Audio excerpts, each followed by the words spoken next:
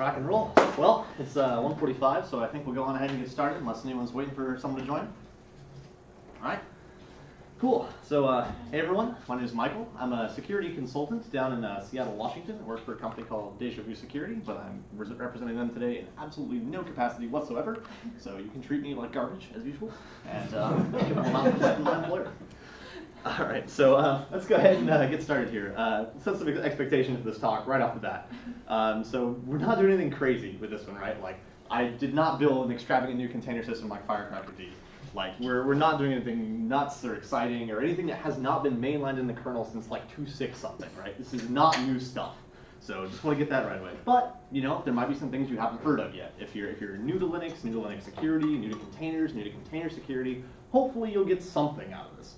We're not going too deep, like the container primitives talk that happened yesterday was awesome. We are not going to that depth. So if you're hoping to get like a really detailed rundown of every single layer of the Docker and Linux container security stack, we're not going to get there. And finally, like, we're not going too deep into any one thing. So like, we're going for a broad survey of all the tools that you might use to deploy something on Linux in like the modern day. So you know, we're not going to hit like containers at that depth. We're not going to hit VMs at that depth. So, you know, if that doesn't align with you, then, you know, man, I checked traffic, it looks bad, like, I got your back, get on out of here before I waste 45 minutes of your life. All right, so with that out of the way, let's dive right in. So some of the things we're going to hit today, we're going to talk about, like, Docker, some container stuff, we're going to chat about virtualization, we're going to talk about some, like, Linux hardening stuff beyond just, like, you know, set these file permissions, which I hope you know. And then, like, we're going to go into some Docker-like things at the very end, you know, stuff like containerd type technologies and the OCI spec. And then just have, like, you know, maybe a couple minutes at the end talk about what's useful where and when and why. So we'll dive right in. So our story today centers around the question raised by this, the PHP hammer. Somebody has written this god-awful PHP app, and suddenly it is your job to deploy this thing. You're not excited about this, but it has happened to you all the same. So you have this PHP app, it's never been pen tested before, you don't know what this looks like, you don't know what your risk exposure is, but you have to get it out there on the network. What do you do? So let's deploy our web app. So we'll start with like a pretty typical example here. So this is Ubuntu, some recent version, LTS 18, whatever. So you know, we're looking at this, yeah, 1804. All right, moving on. We're gonna go ahead and install Apache. You know, make sure we have the fundamentals we need to start serving this application, getting all this installed. This is real time, should have sped this up, but you know, we learn things every time we speak. So we're waiting for this. It's processing. App gets pretty incredible these days, huh? That's awesome. Yeah, I know, right? Cool. So we have Apache now. Let's go ahead and get make sure it's running. So you know, we'll check the systemd status, make sure it's alive. It is. That's great. Continuing on, we'll go ahead and get PHP installed. Once again, you know, we'll wait for this. You know, just to reiterate, this is like kind of the typical way, right? Like, you know, if you were deploying something 5 years ago or whatever, you're deploying something on, you know, the bare operating system. Like, this is just what you do, right? Like, you might not have automated with Ansible or something like that, but you know, you're going through these processes. You're installing a server, doing all this stuff. So finally getting PHP installed.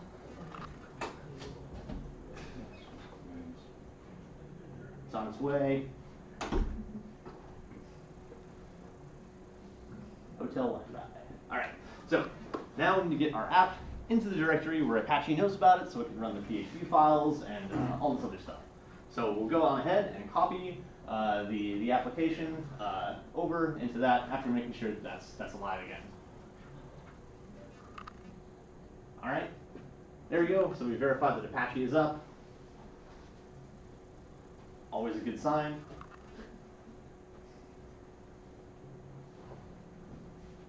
Here we go. Here's the demo app.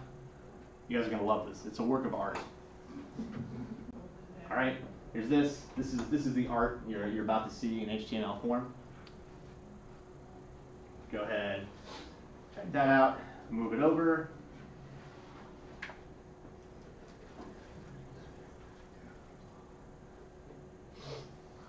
All right. And a bunch of permission denied because it's thankfully a restricted directory, right? Like anytime we're writing to the web dir, sudo it, and If I remember correctly, it just works now, which is awesome. There we go. Okay, so we have our demo app, right? How fun. This is going to be great.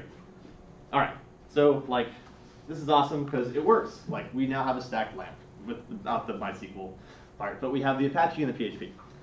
So let's go ahead and like check this out a little bit. Like, what does this do? Let's pen test this a little bit because we know there's some shenanigans going on here.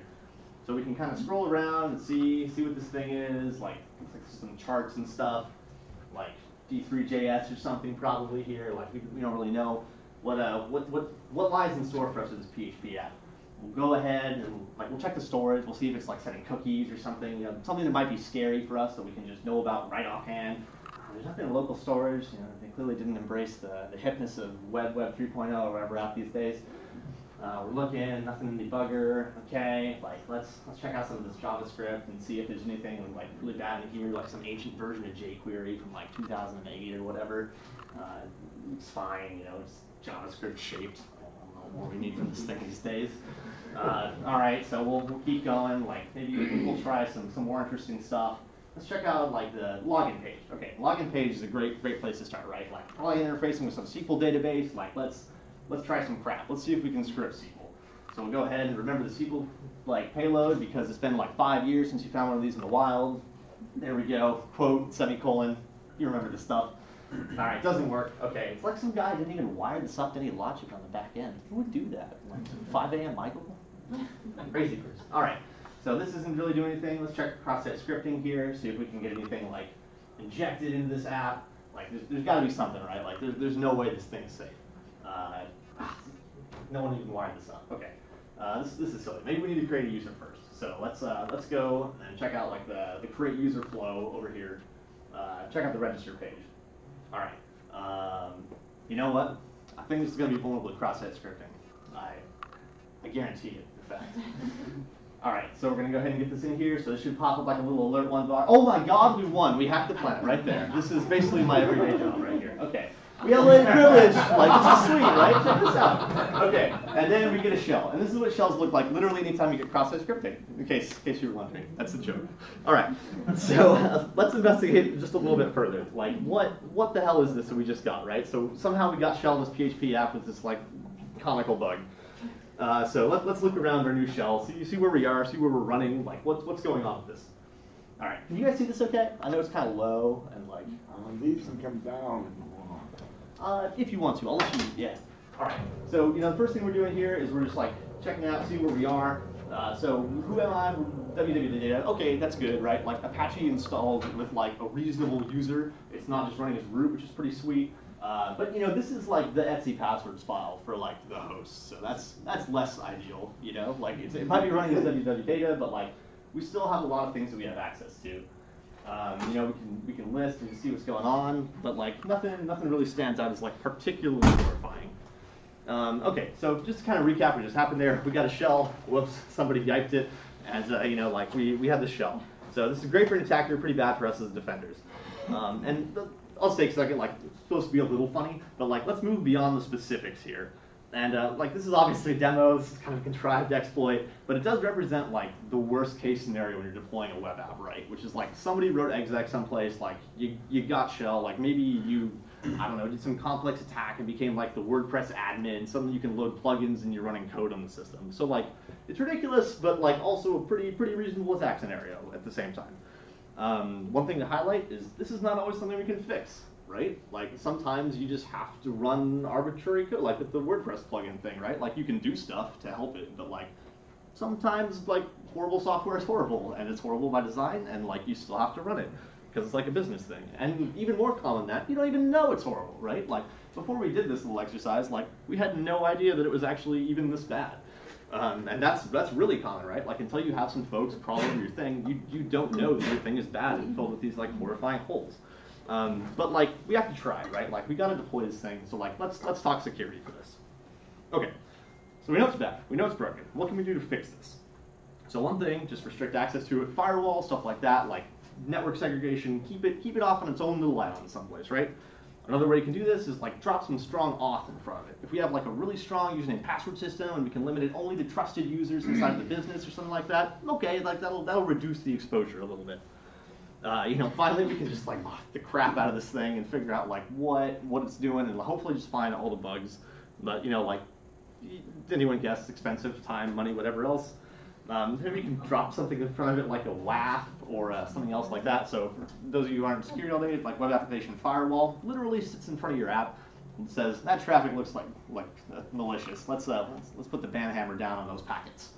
So we can do something like that, but like as a pen tester, as someone who attacks things, like I can tell you those make my day irritating, but not that much harder. So I don't trust them to completely defend my app. Is there anything else we can do? Just wait for incident response to handle it, right? Like that's another option. All right, but like for the sake of it, let's assume the worst. Like this is a business critical app, and like we have to make this available to at least some users internally. Like security resources to look at this thing are scant. We don't have a ton of people, and we have to deploy this thing tomorrow or the sun explodes. Like it's just the way of the world. Okay, so our new goal, like for the whole purpose of the rest of this talk, is to limit the awfulness that happens if somebody gets remote code execution on this thing we're deploying. And that's really what hardening is, right? Is like limiting the blast radius in the event of a compromise. So anytime you're hardening your server or whatever else, like you're assuming that the attacker probably won't get to that stage, right? That's why it's hardening, not like that first line of defense. You're assuming the attacker won't get there, but if they do, you need to make sure they don't get farther. They don't get deeper in your infrastructure. So let's move on to some of our deployment strategies. Up first, the giant container whale, Docker. So what even is a Docker, you ask? Docker is a fantastic system for using kernel primitives in Linux to deploy software packages in like a very repeatable, like scalable, fantastic way that's super supported by the community. Everyone loves it, it's great stuff. All right. So if you've never heard of Docker before, if you have, sorry, tune out for a few minutes. We're giving the container ship spiel. Okay, so the container ship spiel. Back when people used to send goods from continent to continent on those, big yieldy ships with massive sails and stuff, right? Like, you just kind of put stuff on the ship would go to the place, and like, it was pretty hard to organize all that. Like, I imagine there was some dude's job who was like cramming like cages with tigers and like sacks of potatoes into the hull of these ships or something, right? So then, modern ships came around, we have these containers, like those giant shipping containers you see. You can put whatever in that. It could be like a bunch of angry bees in one, and like the potatoes in the other, or a bunch of rubber ducks that like you can use to map the ocean currents sometimes. But the nice thing about them is they make it very, very consistent to like actually manipulate the containers. They can be loaded onto ships, they can be tracked, they can move around, they can be loaded onto semi-trucks. It's very consistent to deploy them, no matter where they're going or what they're up to or what they contain. Another way to look at containers, which is not my favorite, is like as mini VMs. So you get like kind of your own version of the world, you get your own resources, stuff runs in there. Can't really get out most of the time, but that's what we're talking about today. And it's not a very good approximation, but honestly neither is the shipping container thing, because there's a lot of items that reach out into the real world. So, they're both interesting ways to think about Docker, but not really all that great. Okay, so why would you find yourself using Docker in any given situation? Well, for one, it's really easy to deploy complex apps. So like, maybe the developers have this like super crazy dependency tree with like all this like weird stuff and like custom built libraries and whatever. With Docker, like DevOps guy, whoever's deploying, they don't really care. They're just like run the container, and it runs, and that's great. So you can scale it up and down, and there's a bunch of orchestration software around that can support this. So it's pretty easy to deploy stuff. It also adds some degree of isolation between the host and the app, so you don't have to go around with like Chef or Puppet or whatever, like making sure all the servers are in state. You just push the container and run it. And it also makes building, testing, and deploying more consistent, because you just push the container and you run it. I think you guys are getting that little repetition there. You just run it. So let's walk through a quick deployment with Docker, and we'll get back to the security side of things in just a minute here. But for now, let's just like kind of focus on the methodology for like publishing one of these things. All right. So we're going to go back and we're going to deploy this application like using Docker instead of the Apache thing.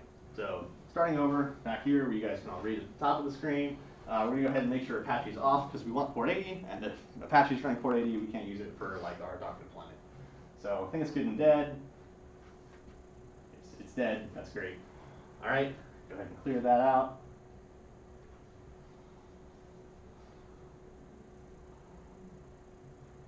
All right, head back into the source code here. That's that beauty you saw earlier, all right there. All right, so we're going to make sure that Docker runs. Of course, it can't because, take a quick aside here, you never want Docker to be able to run as an unprivileged user. If you can run Docker as an unprivileged user, you can actually work your way up to root access. We'll talk a little bit more about why that is in a bit, but the magic is around like being able to use the privilege flag in containers. So what I'm up to right here, I wanted to show this whole process because I wanted to show how easy it is, like really from I want to deploy this with Docker to I'm deploying this with Docker is like we're showing the whole thing. So I'm looking up a PHP Docker container that we can grab off Docker Hub. It's great. So anytime you see that little underscore up there, that means it's something that the like Docker folks have been curating. So it's like probably not riddled with malware, which is awesome. So we're going to go ahead and find that. Ah, there it is. There it is, Apache with PHP, just like baked in. And we're not going to bother with the Docker file. So we'll go ahead and rip this out of the docs, and we'll run this to get our app in a container and up and running. All right, paste that bad boy in there. So what this will do is it will run our container as a daemon, which means that it will not hang around like for us to interact with. We're going to expose port 80 to the rest of the world. So inside, whatever it opens to port 80 will be outside, like the host port 80 as well. We're going to give it a way cooler name, like demo app. And then we're going to share this volume, which is the current directory, along with the app in it, to var HTML inside of the container. We're going to run the container. We get permissions there because Docker can't run as a non-root user. We're going to go ahead and rerun that with sudo. And it starts to pull down all the different layers of the Docker container from Docker Hub. Once again, hotel Wi-Fi.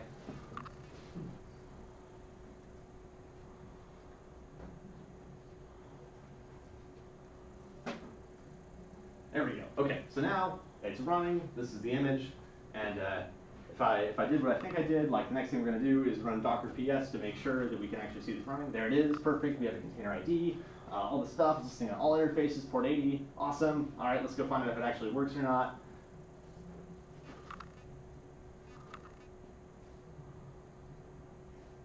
Well, it is, whether or not there. Give it just a second here. Yeah, it works. Okay, so now we can run who am I again, and check it out. So we're now running in something that looks like basically the same, but you'll notice Etsy password is a little bit different here, right? We don't have all those users that the host machine has. We just have these limited users from the Etsy password inside of the Docker container. Specifically that image tracing all the way back down to the Debian one the PHP container is based on. Still can't get Etsy shadow because we're still running as that the data user, even inside the Docker container, which is a great feature that I'm glad they finally fixed. But we still have generally the same sort of things. Okay, so now let's go back to sort of the security stuff. So we can see that the Etsy host looked a little bit different. That's good. But everything else seemed like kind of the same, right? Because we're still running as a www user, like we're inside of a Debian thing ostensibly, but but there is actually a lot of stuff that's making this environment significantly safer than the other one. A lot of like kernel level primitives and isolation features that make it a lot better. So let's compare the two more directly. So let's actually go in and set up like a shell inside the container and then set up a shell on the host, and we can kind of compare things side by side and see where they're at. All right, it's gonna be awesome. So we're gonna run that container again, just from here as a root shell. Run-it means give me an interactive terminal. We're gonna run bin bash, or sorry, it means interact with the thing I'm about to run. So inside the container, we're gonna run bin bash.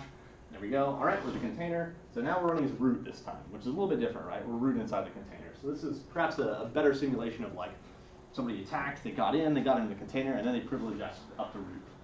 So now over here, now we're running as root on the host. Okay, so we have the container and the host. So the host is running Ubuntu 18.04, long-term support, and the container is running GNU Linux 9. All right, so we can see that they have different versions of what operating system to run, even though they are technically using the same kernel, which is interesting. We'll talk about that in a minute. All right, back to the same thing, Etsy password. It's just a good way to reinforce the distinction. They are not the same. This is the host. This has all the normal Ubuntu things. That is the stripped down version of Debian the container is running. Different file systems. So we have that isolation in there. Inside the container, there's two processes running. Basically nothing.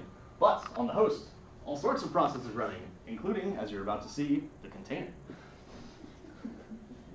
So if we look at the Apache process inside of Ubuntu here, and quickly forget how keyboards work, we can see that we have the Docker invocation here, and a lot of these other Apache-related processes. So some of those are the hosts, which I never actually killed, I think. Or I actually did. So those are all related to the container itself. Next thing, we can check out the block devices that the container can see. and like what is mounted. So we just ran mount, if you couldn't see that command in time, and it has like a very different version of that than the host does. If we run the block devices on the host, we can see a lot of different things. It's still pretty pared down because it's a VM that I created like yesterday, but you know, it's still got more things. I can see more. I can see more of the VirtualBox or rather VMware like devices and such. So let's do another quick experiment here, right? So like if we run update, we're gonna go ahead and grab the command netcat, and if we open a low numbered port on the container, let's see if we can, you know, actually open a low numbered port on the host, which would be interesting, right? So if we, inside the container, if we can open some port and masquerade as the host, because they're the same machine, right? Like they're running the same kernel. That would be interesting. So if we can open something less than 1024, like maybe we're violating some sort of like privileges or something. So interestingly enough, we see when we try to open port 55 inside of a container, we actually open port 34395. So back on the host, if we, you know, run and see what the IP address is for the container, picture, we can try to interact with it and see if it actually opens, you know, whatever 34395, or if it opens port 55 as we'd hoped. So let's go ahead and try to access that using netcat, Swiss Army knife of networking. There we go, and we see it's not working. Let's get a little more clarity as to why. Failed, connection refused, so that certainly makes it look like 34395 is actually the port that was opened, despite our expectations. So let's try that out. There it goes, and it worked. So that means that the container cannot actually open those low-numbered ports as we would have assumed when we ran that command. This is, you know, important for security, because if a container can open port 80 and override the host's port 80, that would be bad. So another interesting thing that you cannot do from inside of a container, you can't like reboot the computer. However, if you run that from the host, it actually works. So, as I mentioned, Docker is run using a bunch of like underlying kernel primitives. So one of those is namespaces. Namespaces separate processes from parts of the system. So like, for example, the network namespace provides a different version of the Linux networking stack to one of the processes, right? So like, we can say, hey, this is your version of the networking stack to a particular process, separating it from the other one so that it, you know, the containerized thing doesn't interact with the host. It can't like change the Wi-Fi network. It can't, you know, change its MAC address, whatever. It's just separated, right? So these are namespaces that like are used for Docker by the kernel. So we have like C groups, which is C group namespace, distinct from C groups. We have IPC, network, mounts, like PID namespace, so it can't interact with all the other processes on the host, which is important because we want to keep it isolated. And for, you know, we want it to think it's in its own world or leak information about the host.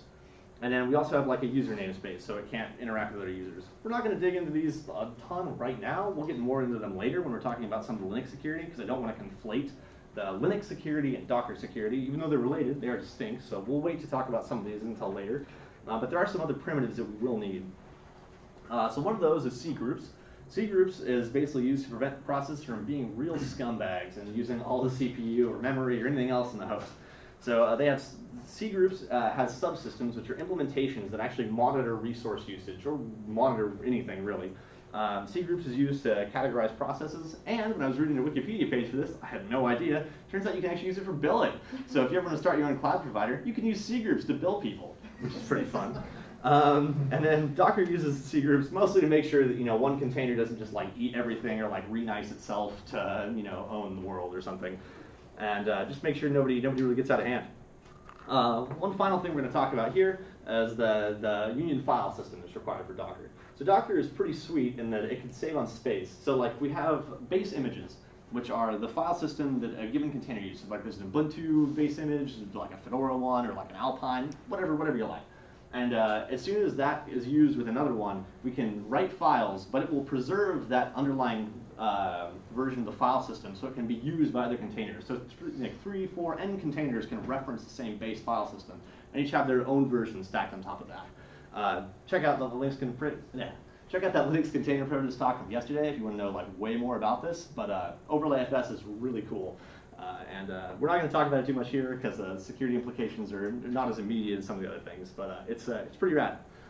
All right, so let's talk about like the threat model with Docker. So first things first, Docker is definitely not a VM, and we definitely have like a shared processor. We have shared hardware. It's all right there. Even worse, we're actually sharing a kernel. So like a kernel exploit means that if you can get get a kernel module loaded or some type of RCE in the kernel, you win. You get the host, the whole thing, right? So even if you are inside a container, you can get the entire host. You can start launching attacks on other infrastructure. You're on the network. You just win, right? And other ways things can go badly. You can run containers with the host network stack directly. So if you can ask Docker to not create a namespace for the networking stack. So if you do --net host, you're just using the host network stack. And then the container has a lot more flexibility and freedom to do whatever it would like with the networking stack in Linux. You can also do things like run containers that share way too much of the host file system. And I'm sure you're laughing right now, right? Like, who would share like / with the container? Wouldn't that just break it? No, people do it frequently.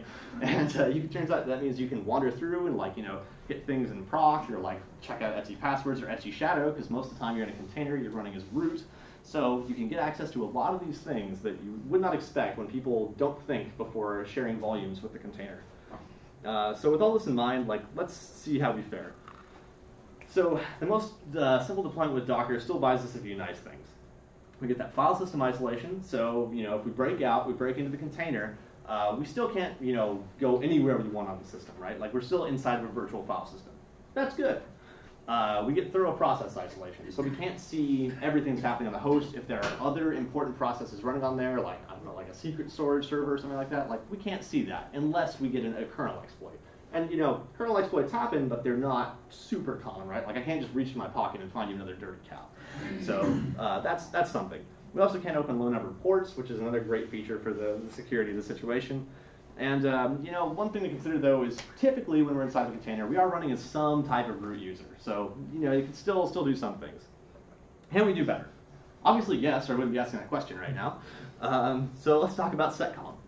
Seccomp is this fantastic system which you can use to restrict the system calls that can be made from inside the container.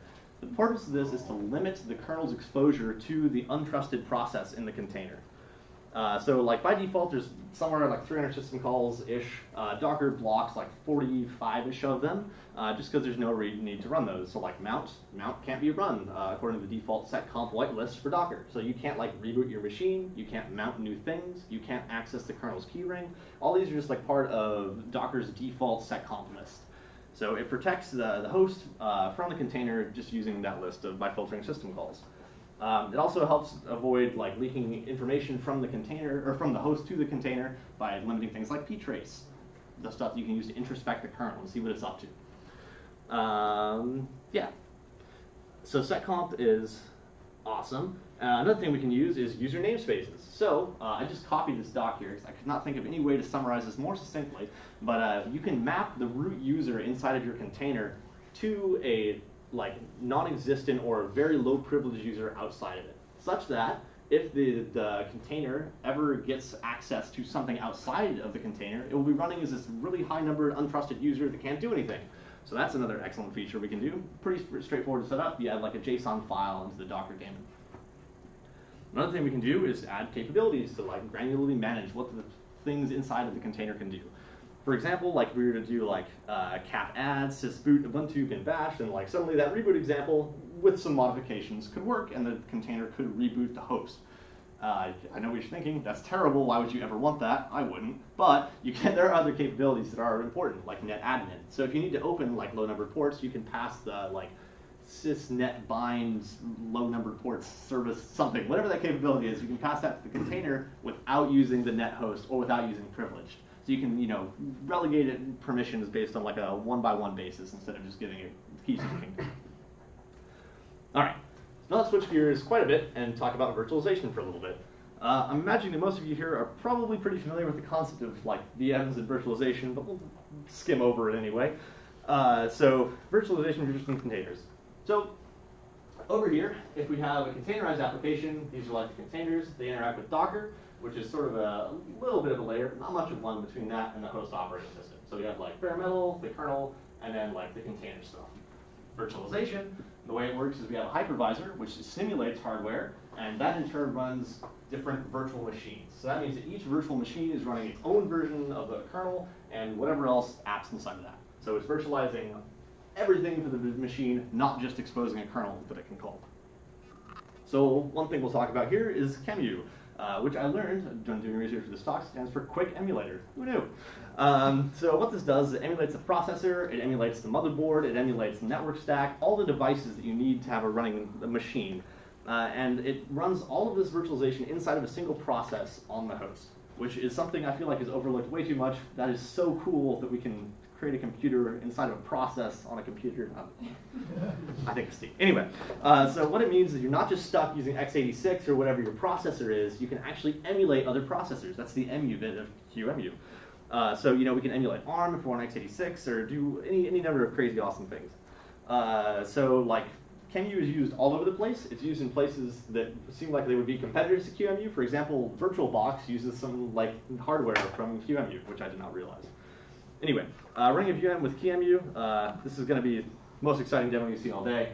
It doesn't even really work. I'll show you why in a second. But like, so we can create like a little block device here, which is going to act like the hard drive for the virtual machine, and then we can run this. So it's just checking. It's like a QCOW compressed image like version of the block device that we're about to load in the VM. All right. So now this is like saying like run x86 processor with like a gig of memory-ish and like booting the thing, whatever, booting the hard drive, share the network with the user, whatever, because it doesn't really matter right now. Run that, and behold, we have Ubuntu running at the pace that emulating x86 inside of an existing VM, which this is, on my MacBook will take us. So I'm not even going to finish this because it will load eventually. It does work, but it is so slow.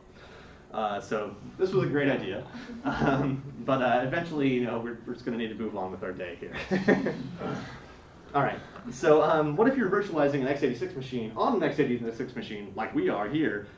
With QEMU, there is a way you can actually do that. So Intel, I think there are other competitors that do as well, but they have this thing, VTX, which allows you to run a certain set of instructions on the actual metal, right? So you don't need to emulate the processor anymore. You can just send those commands to the processor. It'll run those at the speed of the hardware and then get back to the process with the result of that, which means you get like massive performance enhancements there.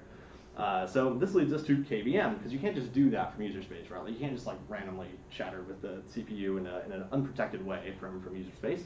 So KVM ripped out chunks of QEMU that are responsible for this virtualization and exposed that to user land via system calls. So what this means is QEMU can actually call those and use things like VTX from user space, which means your VMs can now go like blazingly fast, sort of, for VM. But now you're like, okay, this is great and whatever, but like I get VMs and like where's the security? Man, this is the only reason I'm at this talk. Turns out KVM and QEMU are really, really, really well tested. Like, it's hard to find a better way to isolate a thing from other stuff on your system than virtualizing QEMU and KVM. I've spent 4 months like looking intensely at QEMU source code, and we found like 4 partial exploits, right? Like, it's tested. It's awesome. So like the things inside of VMs are actually way farther away from the hosts and other things than you would expect, and it means that when you exploit the thing you're running inside of the VM, you only get access to the VM. You don't get access to the rest of the network. You don't get access to the host or anything else. So when a VM is in play, it adds another layer to the attacker's exploit. It means they have to get out of the VM as well, which is really, really not something that you just do. Like, if you get a VM escape, like, report that to someone, like, you found a cool bug. Like, even if someone used it on you, you're like, sweet.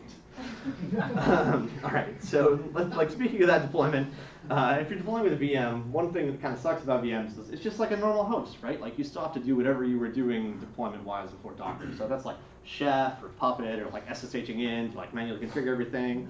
Like that, you still have to do all that stuff, which sucks. Like, you can automate a little bit of it with like libvirt or something like that to like manage bringing them up and down and like scaling and configuration, but it's still mostly manual. Like, you have to use something like Ansible or Chef or whatever to make that happen. And in some other places, like, the VMs fall down a little bit. VMs are like really heavy because you're emulating another machine. Even if you're like making the processor be shared with the real one, you're still emulating like the BIOS, the network card, like a bunch of other stuff, right? There's a lot of bookkeeping there that your computer has to do for almost no reason. Also, unlike Docker, like, there's just not as much magic around the deployment side, right? Like with Docker, you're just like, oh, Docker pull thing, Docker run thing, it's up and running. With VM, you have to pull it down and solve all the same manual stuff. Yeah, but, plus sides, if you break out, you're in a VM instead. One other thing to consider is like if you break out into the VM, you're still in the VM though, and I kept saying that like it's a good thing, but it's also a really bad thing because it means the VM is attached to the other stuff, and you can work your way up to root, and you have access to like the networking stack inside the VM, which is still on something privileged probably, so that's not great. But that does lead us to hardening Linux. So presumably you're deploying Linux as your virtualized operating system. So one thing you need to do to make sure that if you break out into the VM, it still isn't as bad, is to actually harden the Linux distro that you're virtualizing. Why, you ask? Because like ultimately, this is like the ultimate point of trust for this whole setup, right? Like you're running on Linux, at some level, you're going to have to harden the Linux so they can't get any further. An attacker can work their way from the host down into the VM if they have access to that, and they can start working their way up from the VM up, probably, at least on some time scale, if that isn't secured. So all that work is for naught if you don't like actually harden Linux as well. So we'll quickly give some service to like the normal stuff you do to harden Linux, right? Like make sure your file permissions are locked down. I think it's 777. You kind of look at that, you're like, does it need to be? Really? So do all that stuff. Like it's don't forget about it. Good passwords, right? Like if someone can rip Etsy Shadow out and like brute all your passwords, that's a bad time. Check out your firewalls, right? If you just like open the world, that's a bad place to be. Who knows what could happen to you then? Make sure everything's updated, all the packages are installed. Like you don't want to have like Uncle Ted's Netcat version with like -E enabled, running on your production server. And once again, you can laugh and snicker. It totally happens. People have really dumb stuff deployed on their like production boxes. And you want to make sure your applications are running as root. So like making sure Apache is not running as root. And I don't know about you guys, but to me that feels like a 2008 thing. Like, yeah, we get it, we know. But like, it's something you still totally see. Like even in modern pentest gigs, like people run services as root because they don't realize there's a more granular way to run those services without providing like full keys to the kingdom root access to the service. So all that stuff is like pretty typical. But let's talk about some more exciting things. I'm not going to talk about all these, but like briefly touch on mandatory access control. This is so cool. Like you can use things like Tomio to like develop a profile of what your app is supposed to use in the system, like block devices, system calls, whatever else, and it will learn what is supposed to be used there, and it can filter everything that's outside of that profile. That's sweet, right? Like it's like setcomp, but it just learns itself for you. You can use capabilities, right? Like we're going to talk about these more in a second, so maybe I won't talk about capabilities and namespacing right now. Just like give me like 10 seconds. And then we can also use like SE Linux and LSMs, like Linux security modules. They can provide like very deep, detailed auto logging of everything that's happening inside of the kernel, the operating system as a whole. We can have great visibility and possibly use that to lock it down once we know what normal looks like. And then a whole other sphere of like secure and trusted boot stuff, which we won't even touch on, that can really prevent like physical attacks or make it very expensive. All right, so let's talk about namespaces for a second, right? Namespaces allow you to separate the version of the world, really, the process sees versus what the host sees. So one thing we can do is restrict the network with namespaces. So back to our trusty VM here. Let's do a quick example where we restrict a process's like internet access. So using some of these commands, we can give it a completely different network stack. So, oh man, I didn't zoom in. Sorry, guys. All right, so that's me pinging Google, indicating the internet works, which is great. This is me typing IP in netns, which is network namespace add sandbox. This creates a new network namespace named sandbox. Then what we do is we can execute inside of the sandbox namespace bin bash. So what we have now is a bash shell that is running inside that network namespace. We can look at like the IP address and the IP links, and we see there's only that loopback interface, which is like pretty weird, right? But since we haven't added any interface to this namespace, the internet doesn't work for this namespace specifically. So for this one process, this one bash and its children here, they cannot access the internet. It just doesn't work for them, like enforced by kernel rules. If we exit back out, we can see that once again the internet works. Pretty cool, right? Like if you need to quarantine some untrusted code for a quick thing, that's one way to do it. Another thing we can do is use capabilities to give something the ability to run at a higher level of privilege, but only in a certain way. So an infamous example is the ping command. You can run ping because it's set UID, even though it requires like raw packet format. You can run ping from any user on the system, typically.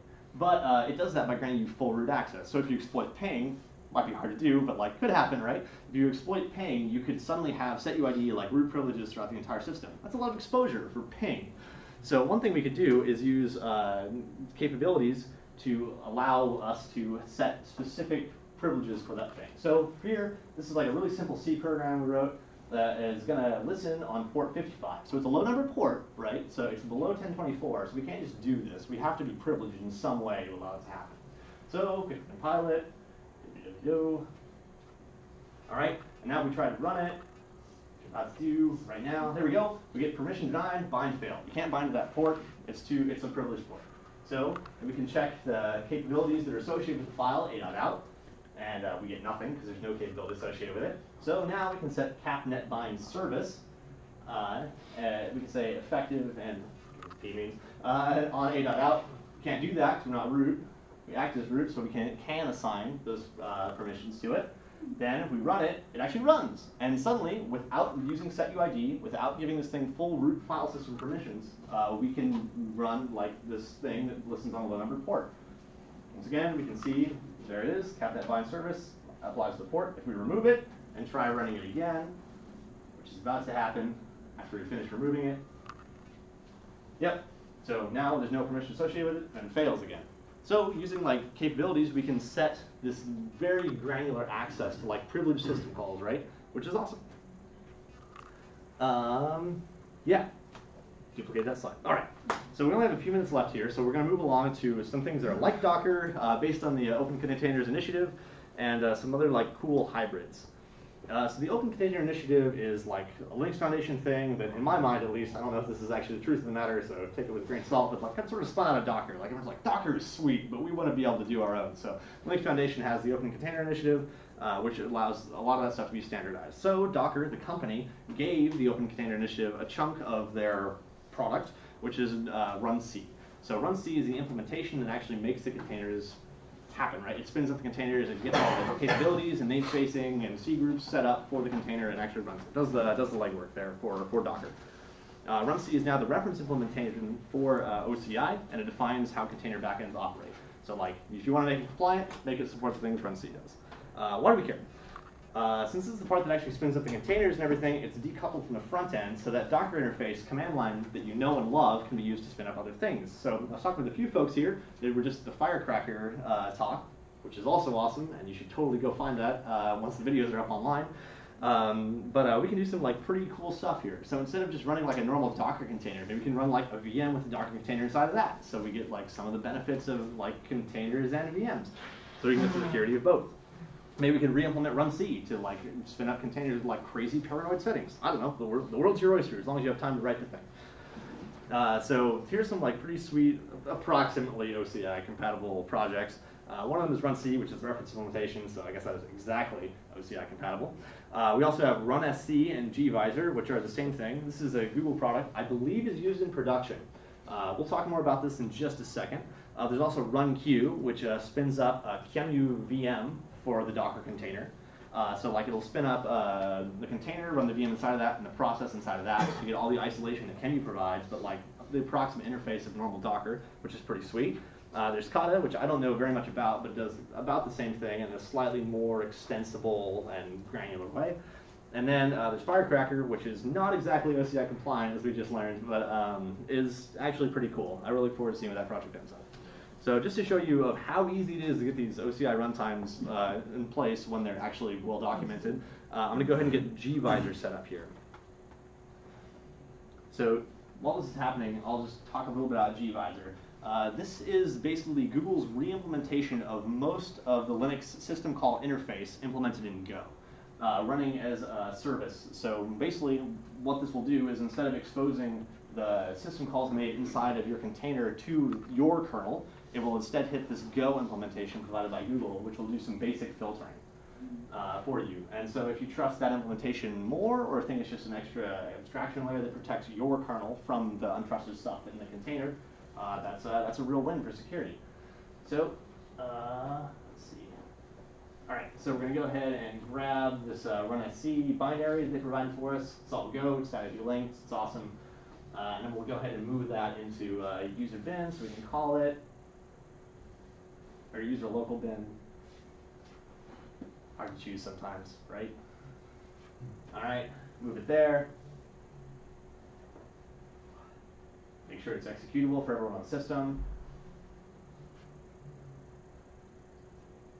Think really hard about what we're going to type next. All right, and then we're going to add the configuration that will allow the Docker daemon to understand that there is a different implementation of runc that it can now use. We're going to rip this out of the docs here, runtimes, the path to the thing. Plop that in there.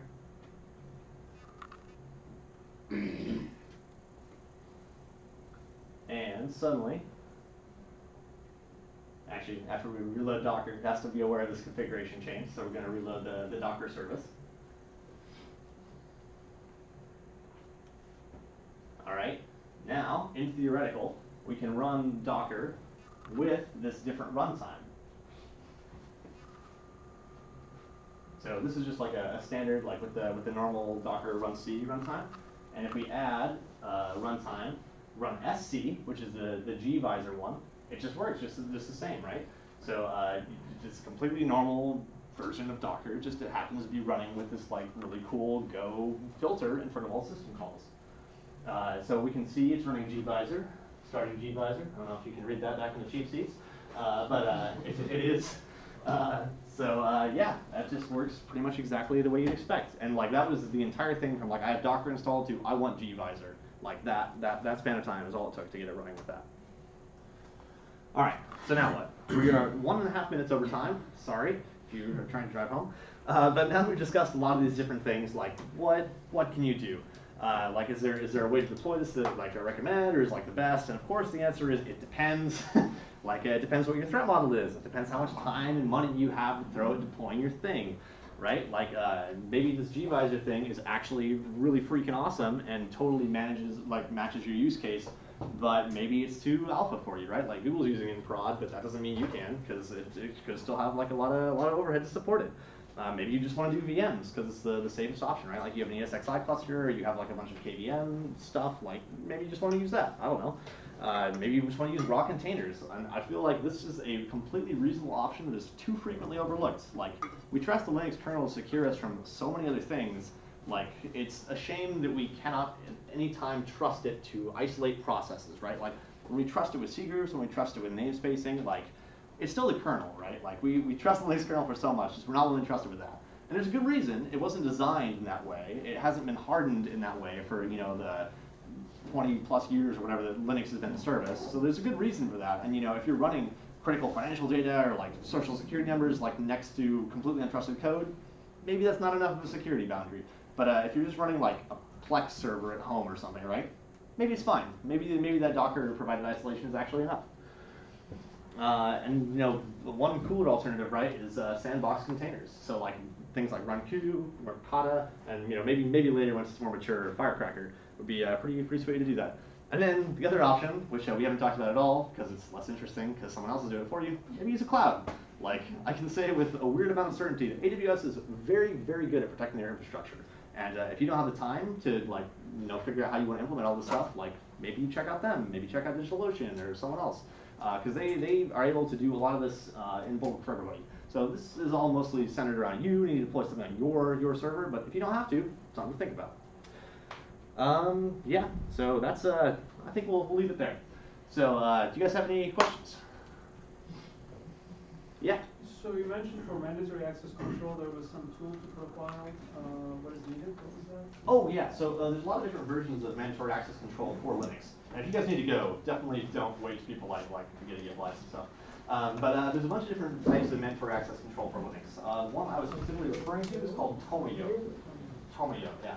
And that one has like a learning mode that it'll like watch all the system calls you provide, add it onto a file, and you can use that as configuration.